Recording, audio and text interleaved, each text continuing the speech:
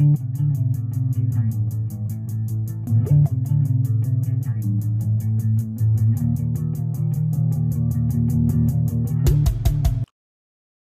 are here with Seth Rogen, and I just want to start off the bat with a question before I forget. It's something from watching the Howard Stern show where you guys loosely talked about it, about you walking into the head of Sony's office on MDMA, about telling the head of Sony that you didn't want to lie about your movie, The Interview, to the press. And I wanted to hear more about that, but you and Howard didn't really get into it. Yeah, sure. I wrote about it. I wrote a book, and it's described in there pretty thoroughly. But I'm more than happy to tell the story because it is a wild story. Yeah, I was. We had made this film, The Interview, and it was very controversial. North Korea had hacked into Sony's servers and ultimately began to threaten acts of violence against movie theaters who showed the film, and it all basically boiled down to this one shot of us. We blew up Kim Jong-un's head very graphically in one shot in the movie, and comedically, I would say, but graphically, and the studio started to wrestle control of this shot specifically away from us. And it had become a news story at this point because there had been emails that were hacked that revealed there was this kind of issue with the shot. And there was a lot of focus on this shot. And the head of the studio, Michael Linton, called me into his office the day of the premiere of the movie. Like, not the premiere when it's supposed to come out, but like the premiere when you have the party and all that.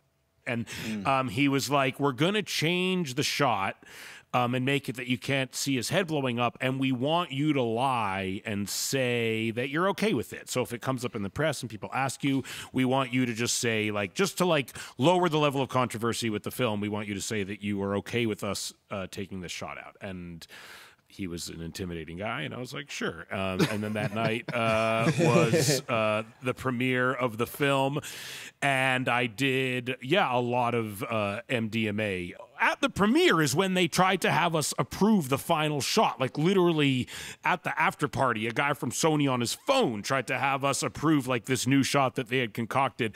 And I think it was in that moment I was like, this is wrong. Like, I can't go along with this.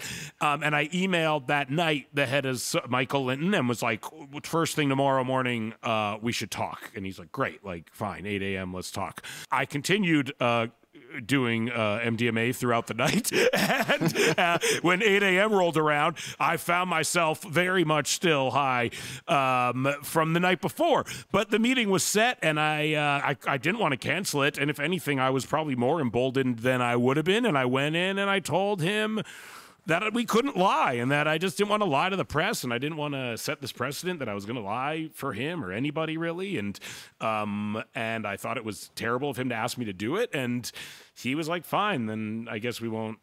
We won't do it." And so it was still a disaster for many other reasons, but yeah, that is the, I guess, sort of short / sort of long version of that story. Wow. Yeah, coming in hot. Book. The other story that I know Pharrell would love that's in the book is the Beyonce story. Yeah, I mean, that was a short story, and since then I've gotten to know Beyonce a little bit, and she's and I think she had nothing to do with this. I was backstage at the Grammys, where I'd never been to the Grammys. I was introducing Eminem, Dr. Dre, and Rihanna for their song. That it must have been 2010, maybe 2011 or something like that. And I got gotten a call that Eminem wanted me to introduce them specifically, and I was like, you don't say no to that. And so I went to the Grammys, where I'd never been. It was very strange, much different than any award show I'd ever been to. And you can probably attest to this, Pharrell, is that like, at the Oscars or something, there's like one big green room where everyone is together, kind of. And it's like a big party back there. At the Grammys, every artist has their own green room essentially, and therefore like their own little party. And it just serves this theory I have that musicians never want to interact with anyone that they have not like personally selected to interact with for the most part. And so I remember going to the Grammys and being like, oh, there's not one party, there's like 80 little parties, and it was decentralized. And so I was just trying to get a drink, and I finally got one. And then I stole one from Bob Dylan's dressing room, I remember. And then I was backstage about to go on, and I saw Beyonce. And I'm also not used to celebrities having bodyguards, because very few actors, if any, have bodyguards. But almost every musician has a bodyguard. And I remember going up to trying to say hi to Beyonce, having never been to the Grammys and not interacting with that many musicians. And as I approached her, a bodyguard shoved me away from her so hard that I spilt my drink all over myself. And at that moment, someone came up to me and was like, Seth, you got to go on stage right now to introduce Eminem.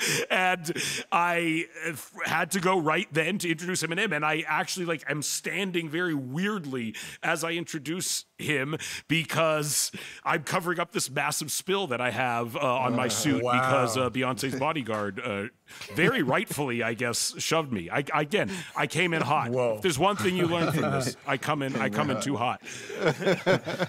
Lil Wayne's bodyguard once shoved me once as well. I've been shoved by a few of my favorite musicians' bodyguards over the years. So at the Oscars, they have y'all all together. Yeah. It's kind of. Yeah. Wow. It's like one room. Wow. Nah. Wow. And it's true. And I never really thought about it like that until you just said it. I'm like, man, you're right. And at the Grammys, it's like 80 little parties. Like everybody has their own like big jumbo trailer. Yeah. First of all, or there's like a million. I don't know how. I don't know where it was at the Staples Center or whatever. I don't know how they have so many dressing rooms, but they really do. And then whatever they can't cover on the inside, there's like a million trailers outside. A million. But the Oscars, yeah, even the Emmett, Grammy, all the Golden Globes, you're all literally just all sitting in one giant room together, and the backstage at the Golden Globes is tiny. It's like one little tiny room. Like it feels like a Vanity Fair party. You're right. But musicians are used to a much higher level of accommodation than actors are, I think, in general, is a theory I have, and just something I've noticed throughout my life, is that musicians have it's a different level of lifestyle, I think, than most actors have. Well, you know what? If I had to like try to deduce, I think it has to do with the fact that like, you know, people feel like they have more of a connection with the music. The music usually feels much more personal, whereas like actors or actresses there are some of them have some pretty huge fan bases, but they're playing characters. You know what I'm saying? Yeah, where you understand that. These are when a musician is singing music, the fans feel like, man, I really know this person. She's talking about me. Yes, like full on. Yeah. Run up on you. That makes sense. I've done that before. With who? Yeah. One time, who'd you do it to? Whose bodyguard got you? Nah, the bodyguard. But one time, you probably didn't even pick up on it. One time we was together. We was at Nobu, and and we was in the little room, and Puff came in there. Puff like peeped his head in there and was like, yo, and I'm like, I felt like I know Puff, like, you know, just from the music. So it was me, you, H, and Tina. It was just us four in there. So he come in there, I know him. I feel like this is my man. I've been listening forever. So I was like, oh, like he spoke to you, he spoke to everybody, and then he came around the table, he shook your hand, he was like, yo, what's up, Pharrell? He was just so cool. And then when he got to me, I was like, yo, like, you know, me smiling, and he was smiling. So then he dapped me up. He was like, I met you before, right? And I was like, of course. And then as soon as I said of course, I'm like, damn, why the fuck? Why did I say of course? I said of course. And he looked like, kind of like, all right. And then he hugged Tina and then he walked away. And the whole night I'm like, damn. But you was wailing. I met him before, but of course, it wasn't an of course relationship. It was like, yeah, I suppose it was like, yeah, we met before. I was like, of course, like, yeah, you my man. Like, we know each other. So it's like, from then on, I just like, damn. So then, that was my one time. But you know what? Let me ask you a question. Would you say that you were in the bubble? I was in the bubble. Okay. Explain to Seth what the bubble is, because I want to know if Seth has ever caught in the bubble. Some stories. So listen, the bubble is when you see somebody, or who's famous, and you sort of like what I explained, but you so caught up that you don't know what's going on around you at all. You just in a bubble, and it's like. So we got so many stories where people just do like some of the wildest because they're in the bubble, and so people who not in the bubble, just seeing you in the bubble is the funniest ever. Because you're like watching this person get very carried away and like start saying some certain shit you're saying is not even really true. Yeah, like you just I was in doing whatever to keep the conversation going. You might even, hey, let me help you with that. You know, like, yes. You know, just all kinds of shit that you wouldn't do to a complete stranger, but for this person, you're like, oh man, I'll carry that, no problem. You know, no problem. Hey, and then hey, what's going on? You're not gonna eat that? I'll eat that. if you're lucky, your friend could pop your bubble. So we like, yo, get him out of there. You gotta get him out the bubble. It's like he going too far. Because he's embarrassing himself. Yeah, he going too far. So like in my case, when I was like, of course, I popped my own bubble. Like, yo, what the you don't know him like that. So normally, somebody would keep going. Like I would have been like, of course. So what you up to? Where you living at now? What's your phone number? That's the bubble. I would have kept going. And Pharrell probably would have been like, yo, what the hell? Like, bro, stop. Yeah. Yo, what's going on? You eating here? What's up? For me, the bubble is very specifically people want to smoke weed with me. That's me and Snoop have talked a lot about that bubble because he has a similar bubble, and we've really commiserated over like it's a real problem. Is like everyone wants to smoke weed with us. Like it's all everyone wants to do, and like I would love to smoke weed with everyone who wants to smoke weed, but I just can't. I literally and now there's COVID, there's diseases. Like as much as I didn't want to before, I really cannot do it now. And also, everyone gets too high. No one can handle it, which is another thing that me and Snoop have like, we were talking about like how many times we just found ourselves like stuck with someone who's too high, who like thought they could hang and they just can't hang. And they wish they could hang, but they just can't hang. And they think they can. And they're like, I want to smoke. And then they take 2 or 3 hits and you're just like, I've ruined this person. I'm stuck with them. I'm responsible for them now. So like, yeah, that happens to me all the time. It's happened to me so many. But I've been caught up. Yeah, I've found myself in the bubble a few times with comedians that I look up to, things like that. I get very nervous and weird around. So what is it? Is it like the girl that you're with? Is the girl that you're with is kind of like, damn, babe, you know, you kind of got carried away, like you know. Like. That won't you, babe, you like it's totally. Like you got loud. Yeah, like. Who's your bubble popper? Is it your wife or your writing partner? My wife. I have a wife. She will pop my bubble definitely, and she will be like, "What is wrong with you?" You got loud. That's it. That's the best, babe. You got loud. Yes. Yeah. She'll be like, yeah. She'll tell me I'm loud. She'll say you were being loud. That was loud. Yeah. That's the bubble. Which is a thing that happens. You get rolling. Come back. Yeah. Oh, sometimes she's just like, you thought you were real funny tonight. That was. Yo. Who are some of the comedians that you met where you were just like kind of starstruck? If I had to guess, it would probably be Steve Martin. But yeah, I've met him a few times, and I was for sure starstruck. Adam Sandler the first time I met him. You know, Chris Rock, the times I've gotten to meet him and hang out with him. I mean, it's like anyone who I grew up. Bill Murray, though, is like the one that I Goat. I like look up.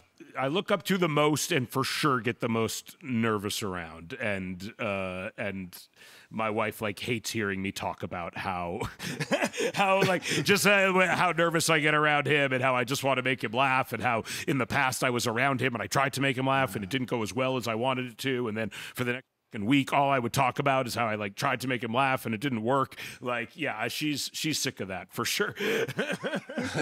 That's actually an interesting dynamic to think about, because other musicians, when they get around musicians they look up to, don't necessarily have instruments in their hands where they can perform, but a comedian has access to their instruments, and they're almost expected to spar with the people they think is, you know, they look up to. Yeah, some do. Sometimes they do, and sometimes they don't. And I mean, I've been in situations where I've actually had to perform in front of comedians I look up to and do poorly. So it is like a musician with their instruments in front of another musician, like completely f***ing up. That's also happened. Yeah, it's tough out there. They say you started comedy at 13. That's amazing. That's amazing that you had the courage to do that. Like, what does that mean? A 13-year-old comedian, bro. Like, that's crazy. I would go to stand-up comedy clubs and bars that had open mic nights and stuff like that. And my mom would drive me because I didn't have a driver's license. I'm from Vancouver, which is like a big city, which is helpful. Like, it had like an actual comedy scene. There was like 4 or 5 places that had like full rooms full of audiences wanted to see comedy every week. So that was a real advantage, I think. But yeah, it's from when I was around 13, I would go to comedy clubs and perform. From when I was around 15, I kind of would headline the clubs around Vancouver. Wow. And then I got cast on Freaks and Geeks when I was like 16. And I got the agent through doing stand-up comedy. But yeah, I started very, very, very young. And my parents encouraged me. I think that was part of it, is I was like a funny kid and I said I wanted to do stand-up comedy, and my parents, God bless them, were like, okay, we'll help you try to do that. Not like, that's insane. Don't do that. Yeah. That's amazing, man. It's amazing. I just, you know what I always loved. I've always loved about your style is it's very highbrow. It's like intelligent, like, it's like very highbrow comedy. And I almost feel like you use comedy as a vehicle to sort of like talk about very specific, dialed-in subjects. Yeah. Yeah. You know? No, like, for sure. Like, I'll never forget when I first saw like, Superbad, and I just was like, this is giving me like all the vibes of like how I grew up. Yes, man. And you know, because I guess comedy was changing, right? It was coming out of that time where like Ferris Bueller's Day Off and Cusack. You know, John Cusack and all of his One Crazy Summers and all of those that style. And then like when we saw this, it was like, oh, this is like comedy. It's just as funny as like, watching National Lampoon's Vacation. Oh yeah, class. But it's like Karen. Or Fast Times at Ridgemont High. You know what I'm saying? Like it had all of that, but there was like there was a highbrow standard to the subject matter. Yeah. You know? Yeah. It's almost like the brilliance comes in like in a scene like between the dialogue, the little nothings are like super intelligent. And that's what that's what we loved about those films back then. Yes, man. Yeah. Like just like the regular, not even the biggest part of the scene. Nah, it's like the stuff you're saying under your breath, or like the B or C conversations in the room are so fucking smart and like pipe down, Russ. very poignant. But it's just, I don't know, man. I just appreciate what it is that you do, and I feel like you guys ushered in a whole world after that.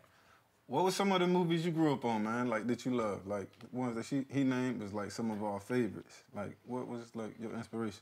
I grew up watching a lot of those movies, all the John Hughes movies, Ferris Bueller's Day Off and The Breakfast Club, and I think those, looking back, were some of the first movies to. Breakfast Club is a very poignant movie and a very emotional movie. You know, I know he's like a monstrous pervert, but my parents were big Woody Allen fans, and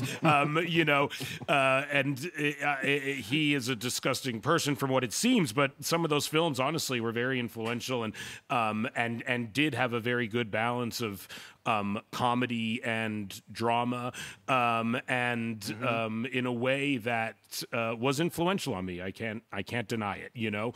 And then when I was in high school is when we started writing Superbad, and that's when films like Rushmore were coming out, and we loved that, and. yeah, Wes Anderson was first starting to make movies, and there was movies like American Pie coming out, which we thought were funny, but we also thought really had like a poor set of values to them in a lot of ways.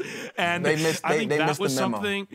Yeah, and that was something we were reacting to as well. Is like we felt like there was this kind of like normalization of like gross behavior. Movies like Porky's, Revenge of the Nerds, which were also movies we grew up watching, but they're movies that are like just like disgusting, and they treat women terribly, you know? And that was something that we were reacting to, was like we were always taught to be very respectful of women, but society was kind of like inundating us with stuff that was kind of showing us the opposite in a lot of ways, especially the type of movies we liked.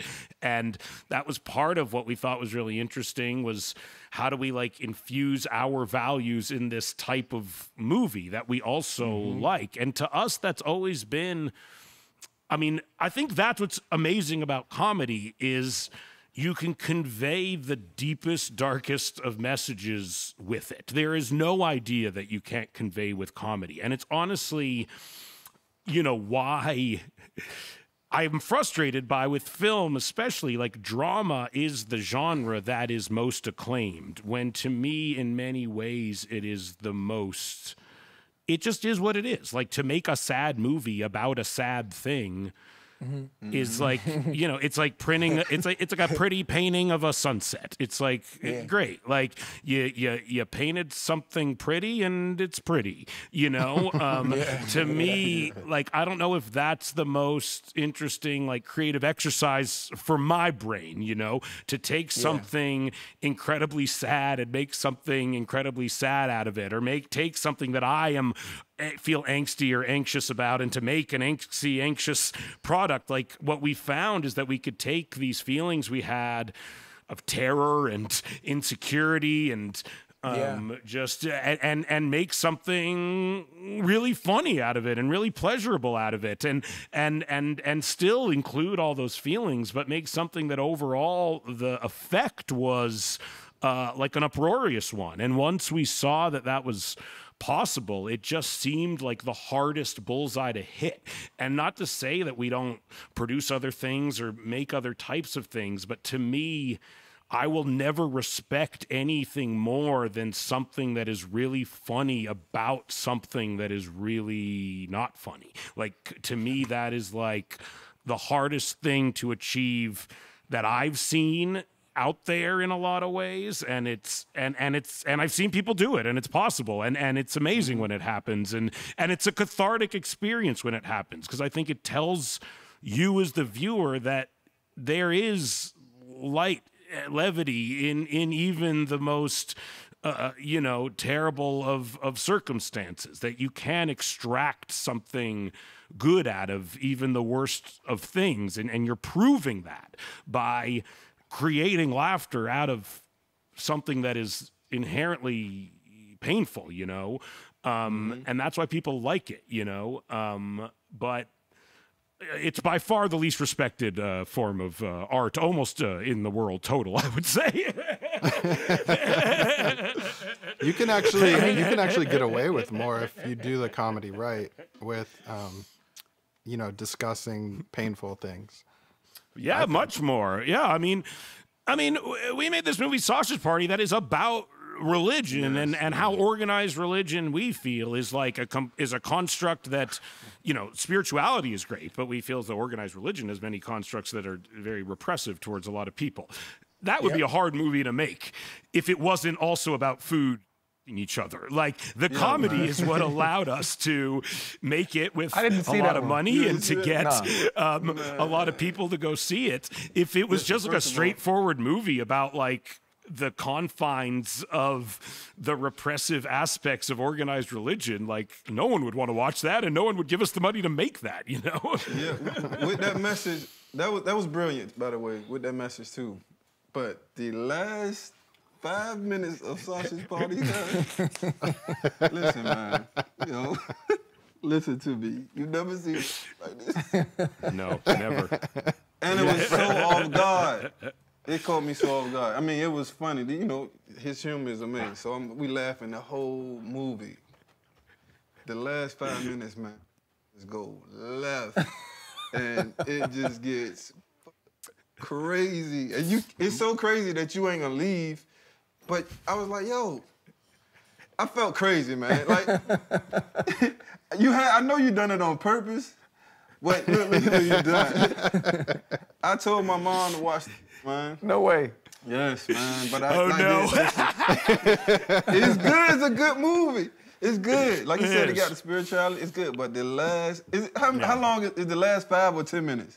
It's around. It's between that. It's maybe 6 or 7 minutes. But Man, yeah, listen, we turn it up to 11 in the last few minutes. They turn it up to 1,000, and immediately it's like it's no warning or nothing. It's like, yo, you happy?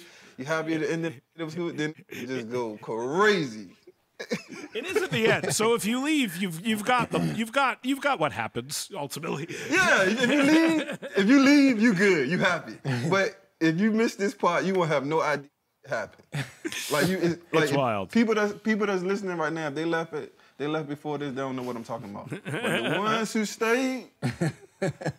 One of our crowning achievements. Yes, man. That was wild, but that was good. That was good. Thank you for that, man. You got to see it, bro. Okay. My You got to see pleasure. it. But you listen. Got to be ready for it. You got to be ready. It tears down a lot of walls, is all I can say. He said it took it to 11. That's 1,000. It's probably one of the most mainstream movies that's ever been made critiquing organized religion. And I think that, like, because it's counterbalanced with such a silly, like, outward appearance, they let us do it. But, yeah, like, to what you're saying, we really try to make them as engaging to us as anything, and we want our movies to include, like, the ideas that we think are interesting that we're talking about to each other, when we're hanging out, like, and just because, it's about food, there's a food orgy in it, doesn't mean it can't also have a lot of intelligent ideas. Yeah, I nailed it, man. No pun, but it was good. You all nailed it. Wow. They definitely nailed it.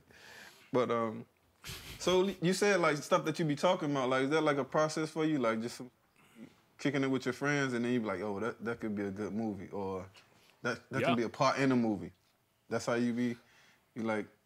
I mean, I'm sure it's the same thing, like a song or something, like a tune just kind of appears in your head one day. Like, that's like some days it'll just kind of, you get an idea, and to us, it's a good idea if it like sticks around. Like some ideas you'll have it in the morning, and by dinner you're like, it was stupid. Some ideas you have it in the morning, and then the next week you like find yourself still thinking about it, and the next week you find yourself still thinking about it, and you're writing notes about it, and you're like, oh, I got like actually a few pages of ideas for this thing now, and those are the ideas that are the ones that become things, and it is kind of like a Darwinistic philosophy in that, like, it takes a long time to make a movie, like years and years and years and years, like from when you conceive of it to when it's finished. Even on the shortest timeline, it takes several years.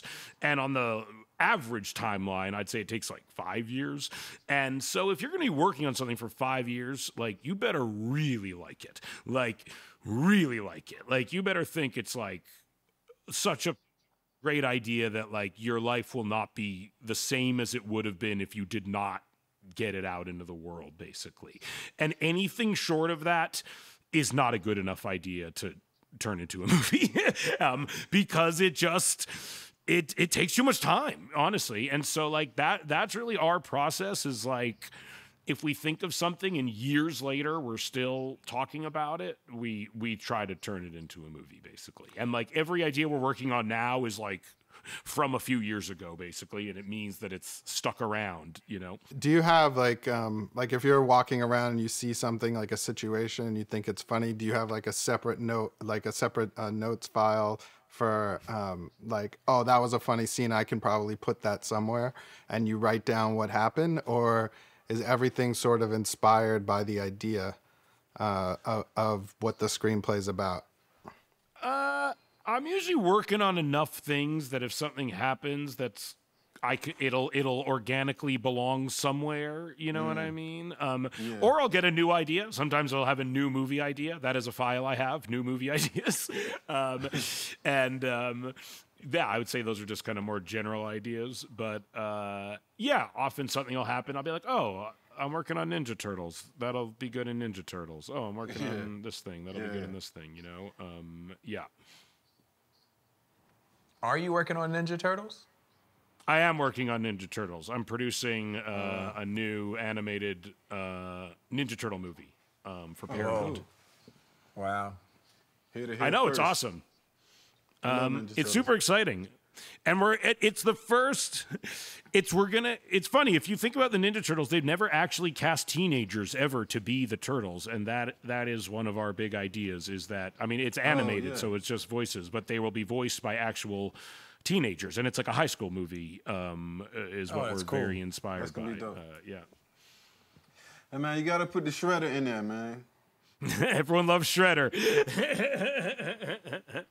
That's cool, though. I know that's exciting, man. What else you working on? Yeah, Ninja Turtles. We have the show The Boys that the 3rd season is about. We just finished shooting. We just have a spinoff for that. I just finished shooting a Steven Spielberg movie, which was very crazy. We're producing a movie that's currently called The Joy Club. I don't know if that will ultimately be what its title is. Because if you Google that, just a lot of porn comes up currently. But yeah, we have a few movies that we're producing, several TV shows, a lot of things. Things are going well, thank God. You got a podcast coming up too, right? Yeah, I started my own podcast as well, which has been awesome. I've enjoyed it. It's not like this.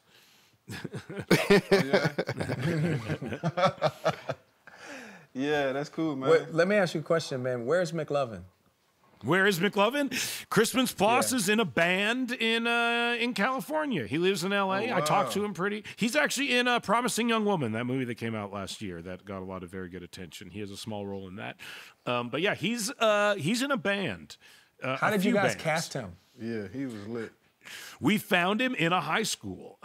We gave notices to drama teachers in high schools around the California area. He's from the Chatsworth area or Northridge, I think.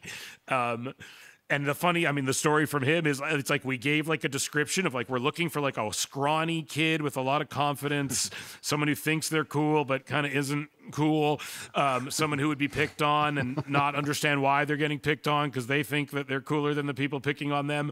And we sent that description to drama teachers around high school. And from Chris's perspective, it was literally one of his friends came up to him in the hall and was like, I got this piece of paper that describes you exactly on it. You should go audition for this movie. And that was him. Yeah. And he came in. And what's funny is Jonah, so he read with Jonah Hill and Michael Cera, who were already cast, and Jonah hated him. Jonah couldn't stand him and was getting so aggravated by him because he wasn't an actor and he had never acted before. They were improvising a lot and he was stepping all over Jonah's lines and he was being really disrespectful, honestly, to Jonah in general. And it was driving Jonah crazy, but to us it was so funny. And I remember afterwards Jonah was like, cast anyone but that kid. I hated him. And we were like, what you don't get is that's what makes it funny. And the more you don't like him, the more this is actually a hilarious dynamic, and we cast him because of that. Yeah, McLovin. Wow, he's a great. You got to actor. bring him back. You got to bring him back for something else. Yeah. I know he pops up every now and then, but yeah, his that's voice, based on my actual friend. His voice, and his whole energy is just funny. But his voice, I mean, he could do voiceovers at that. It's just he's got a different voice. He does. I think he's in those How to Train Your Dragon movies also. I'm not 100% sure, but he works. He's a working actor. He's around. Yeah, great. He didn't vanish into McLovin obscurity. He kept going. Wow. Yeah. And Superbad, my favorite part, man, was when him and Jonah was talking and the car hit Jonah. I laughed for 3 days straight behind it. Like, I don't know. That's my favorite part of the whole movie. I love the movie, but when he was just talking and he got hit, he was like, what the? And he's hit like really weirdly. It kind of just like hits his butt. Yeah, like, it was like shoves him forward a little bit. Yo, Yeah, we have a lot. Shit, it's like one of those things you look back at your own work and it informs what you like, and it's not even something that you would have said, but like you like the proof doesn't lie. And I look back and like. Clearly, I think it's funny when people get hit by cars because there's a lot of people getting hit by cars in our movies. I clearly think it's funny. I enjoy it. Yeah, man. I'm guilty too, man. I'm guilty too because I crap. Yeah.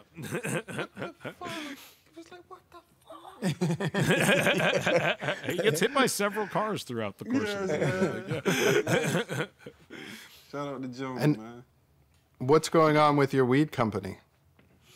Houseplant, it's going very well. Oh, that's amazing. Yeah. Houseplant. Thank Man, you. tell everybody one more time, what is the name of your brand, bro? Wow. It's called Houseplant. We sell both weed. It comes in these little tins. This is our. These are our. They stack on top of each other, which is also fun. This is our indica, sativa, and hybrid. We also make like home goods for people who smoke weed: ashtrays, lighters, table lighters. Things like that. You can go to houseplant.com. It's all available there. If you're in California, you can buy our weed. This is a thing we made. It's a car lighter that is literally just like embedded in a block of marble. And it's a wonderful thing. It sits on my desk, and you literally just push down the button, and it'll pop up. Like the and car you can, yeah, I mean, it's like those old school car lighters That's amazing. Basically, I lose my lighter all the time, and so I was like, I need a lighter that can sit on my desk that I can plug in and that I'll never lose. And that's what this is. Wow, That's crazy. That's crazy. It's so good. that's amazing. That's crazy. Yeah, it's Yeah, beautiful. but by the way, that's a high thought, right? A super high thought that translates Definitely. very, very well. That's amazing. Wouldn't it be cool if we just had a car lighter in a block of marble? And then the answer is yes, yes, it would. By the be. way, your home. What did you say? Your home. You said you guys have home. We have home goods. Home goods. Yeah, your home goods division or department should be called High Thoughts. High thought. Well, if you go to our website, it's house and plant, and there's the house side and the plant side. So the house plant actually works on two sides. Wow. What kind of weed is that? Wow. It's good. We have matches like that. I can send you. I'll send you. Nice. That's we got all sorts amazing. of nice stuff. That's genius, bro. He's got a lot of cool stuff on there, Pharrell. You should check it out. Because they don't make nice stuff for people who smoke weed. And like I wanted nice ashtrays and lighters and stuff like that, and found myself just like buying things that were made in like the 50s and 60s. And I was like, why don't people make, new stuff for people who smoke weed that want to have lovely, beautiful things in their home and don't want to be like ashing into a mug? Like I use an ashtray all day, every day. Like I realized like I use an ashtray almost more than any object in my home. So part of me was like, I want a really lovely ashtray if I'm going to be using it all the time. And a lot of people are like that. And I think people who smoke weed have been very like not considered over the years, obviously. And so it's nice to make things that are nice for people who smoke weed because they deserve nice things too. Man, that car lighter is dope. That's crazy. That's amazing. And I do my own ceramics. So I started making my own ashtrays, and then we started making ashtrays like based on my designs as well. And I started making these ashtrays that like hold the joint on these little rests and stuff like that. And yeah, and it's and so yeah, we started like that's how few good ashtrays there are. Is I literally had to learn to make ceramics and make my own. That's like the need I had for good ones, and so. Yeah, people seem to really like them, so we started producing like small batches of them, basically. And do you curate the weed that you sell, or do you guys grow, Yes. you grow it? We curate it. It's from growers that some are growers I've been smoking some for years. Some are people that are just meeting now. But I personally select every strain that we sell. I smoke a ton of it before we sell it. We only have big, giant buds in our tins. Like, we are super high standards on, like, what we're, putting in the tins and what we're putting out to the world. Like, it's really only the weed that I personally would be thrilled to be smoking. And we want it that when you open one of our little tins, you're like, holy, that's some big, nice, awesome buds, you know? That's So it's amazing, nice. man. I know. What a time. You're gonna. I think the next wave is the microdosing for shrooms. So you're gonna have to start making stuff for that. Yeah, I've been doing that a little bit recently. I think that's something that people for sure are going to be getting more and more on the bandwagon on. I've been doing shrooms since I was 13 years old, so I think, I'm Have you tried the gummy shrooms yet? I have. I've tried the gummy. I tried the little pills. I tried the chocolates that are dosed out. Yeah, I've tried every form of shroom there is. What does micro dosing shrooms? What does that unlock for you? For me, honestly, I just started trying it a month ago maybe is when I actually first started like experimenting with it. For me, it just makes me feel a little bit like I'm on shrooms, honestly. Like it doesn't. I don't have like depression or like I don't have like some clinical thing that I'm trying to overcome in some way, which I think is what it's very useful for in a lot of people. Is if you're taking some sort of other medication that you're trying to supplement it with, or replace it with, if you have PTSD or something like that, trauma, things like that. I'm just like a guy who likes drugs, so to me, I don't know if it's like doing necessarily what it's like. The therapeutic element of it is less. It definitely is a mood booster. It feels good to be on a little bit of shrooms all the time for me. But I was actually told by a neurologist recently that because of how many shrooms I did when I was growing up and in high school, it for sure rewired my brain permanently. Wow. So I don't know if yeah, it's all just gravy on top of the mashed potatoes at this point. Can you act when you're high or on shrooms or anything?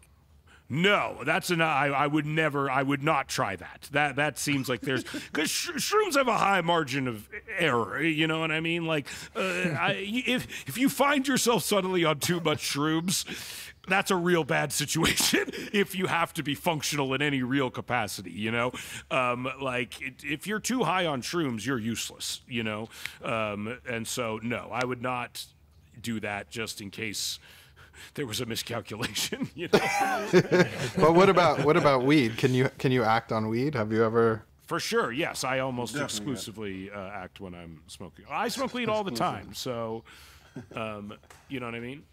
So you're one of those people that can smoke weed and your memory's great. Yes. Pretty so good. What? I don't know if I'd say great. So what have you heard?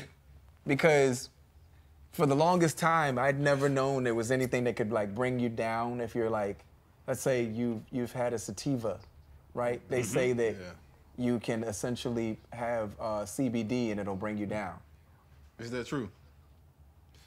Wow, I don't know. That's a good. I find it whenever someone gets too high, I tell them to just eat a lot of food. Honestly, I find food brings you down. Oh yeah. And chocolate.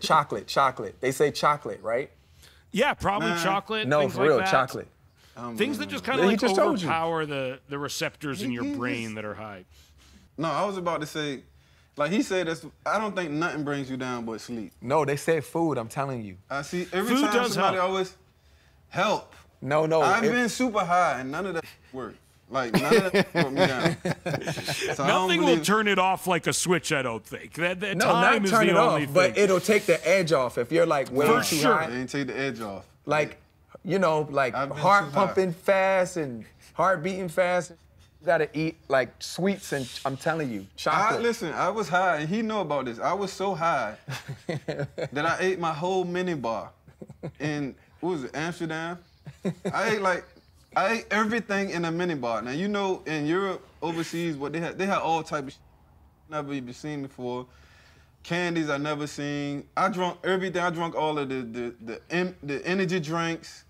I drunk everything. My bar bill was like $400 the next day, and I was still high. I was high for like 3 days. I'm not with none of that. Like, well, edibles. Was it an edible or did you smoke weed? It was an edible. It was a space There's case. your problem. That's there. There it is. Edibles. I will say, with edibles, I barely fuck edibles. Almost I'm never doing that again. Never. Like, I might be that still is high. a That was whole, 3 years ago. Of all the drugs I've done in my life, I think the only time I've been like, I am way too high is from eating weed food.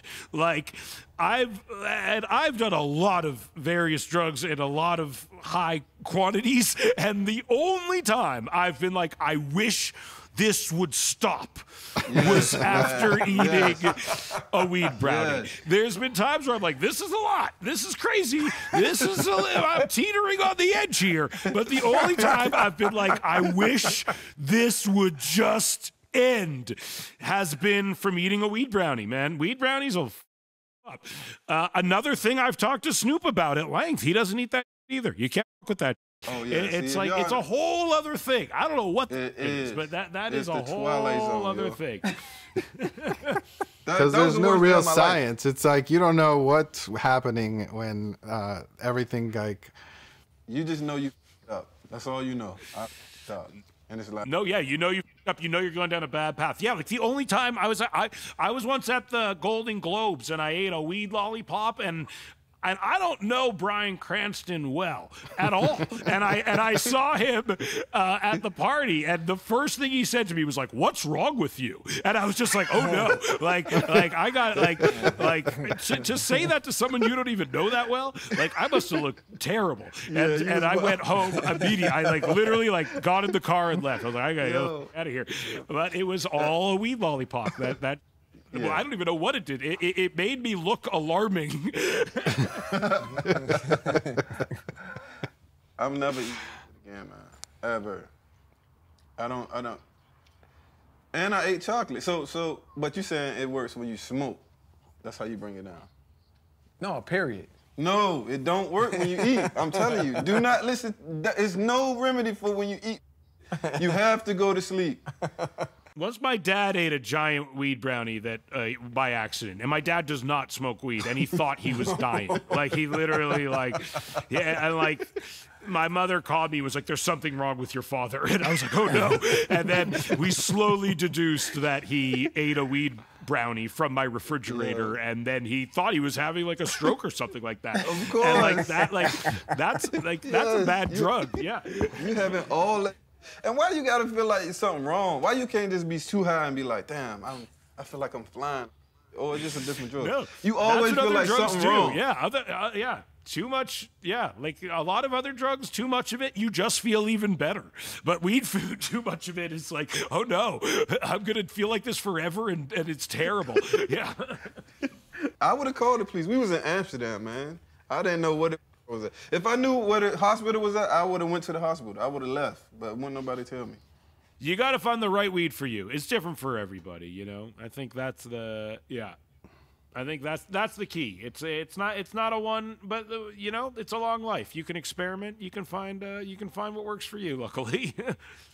Yeah. Well, hopefully I'll be able to find something one day. Try our indica. It's great. We have a few flavors. What music? What's like your go-to? My go-to music is definitely like 60s soul music, I would say, and 90s rap music.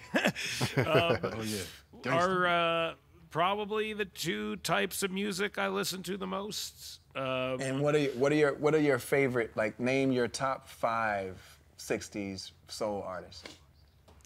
Oh man, I love like the Delphonics. I really like Dionne Warwick. I really like. She has all these records of covers that are just incredible. I have a lot of those.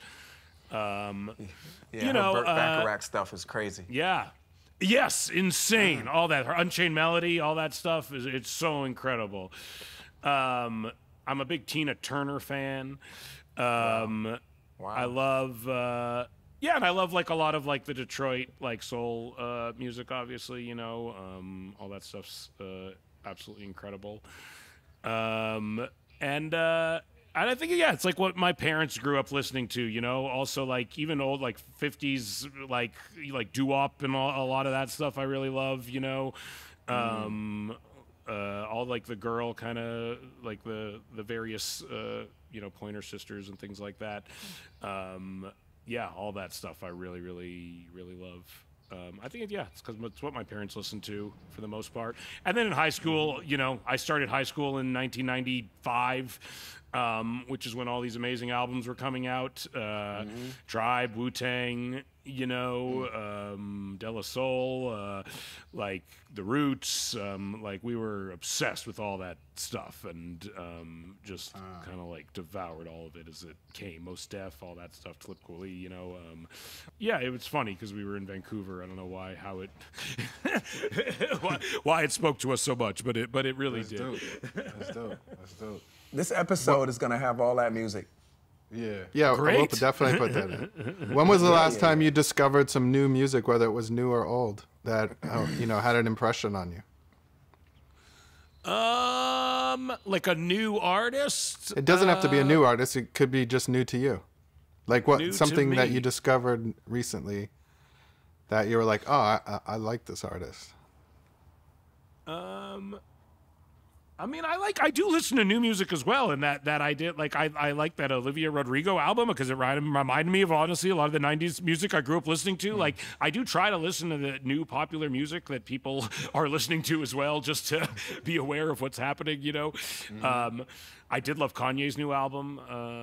To me, Kanye is just such a unique like artist, and like to me, it's so like I think what he does is really interesting. I think like the fact that it's such a distinct sound, it's so you can just turn on any song for half a second and kind of know it's a Kanye song. I think like it's like as auteurish as a performer as I think a lot of performers are, and that's just something I think is really interesting, you know, that he can carve out a sound that is so unique. So yeah, I think, and I'm also fascinated by how he keeps getting me to like him again. I'm interested in how he makes me feel about myself. Honestly, I think that is an interesting journey that I keep getting taken on. Is that I can like look there and be like, what the is this guy talking about? Like how much stupid stuff can come out of someone's mouth and then be like, I love this album, it's incredible, I'm gonna listen to it for 2 weeks straight and not stop, you know. I think that is, I'm fascinated by that as well, you know. And I like that in a lot of ways, you know. I wonder how much of it is intentional. Me too. I wonder, truly. I mean, I think, again, sometimes you look back and realize you did a thing you didn't even realize that you did it, you know? Or sometimes you're very aware of the fact that you're doing it. I truthfully don't know. Well, speaking as a Gemini, I feel like it's all intentional. All intention. Geminis don't really have a lot of random acts. They say you like I heard you like reality TV too, man. What you watching? What's some of your favorites? Oh man, I watched 90 Day Fiance a lot. Hey man, that's my joint. Shit. It's great. It's insane. Is it really? The Other Way? Do you watch The Other Way? I watch all of them. The entire 90 Day verse, whatever the 90 Day Fiance verse, the 90 Day Cinematic Universe. To me, I think I've thought about why I like reality TV so much, and I think it's why, like, I don't watch sports, and I think instead of sports, I watch reality television. Like, I think that is my sports. Is like, it's like it's sports. I am an observer. I am rooting for certain things to happen. They don't always happen, but I think most importantly, like, it's not what I do for a living. Also, like, I think like. Often like TV and movies are not relaxing for me to watch because it's like they're too engaging. Like if it's good, all I'm thinking of is like, oh, yeah, this is good. Like, oh no, like what could I be learning from this or absorbing from this, or what is this person doing? And if it's bad, I'm just like hypercritical of it, and just like, oh, like what a wasted opportunity or something. But reality TV is just like not.